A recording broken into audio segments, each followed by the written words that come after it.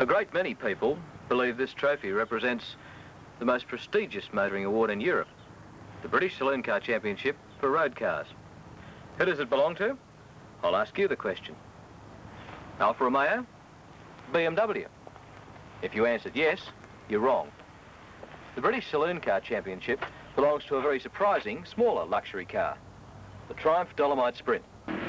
It won outright last year, and this year, so far, has won 11 of the 12 races in its class. I'll show you what I mean by surprising. Wood cappings on the doors, a convenient adjustable steering column, a complete instrument pack, and even velour seating.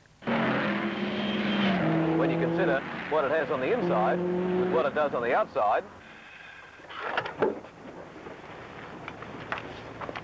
the new Triumph Dolomite is a car worthy of anyone's consideration.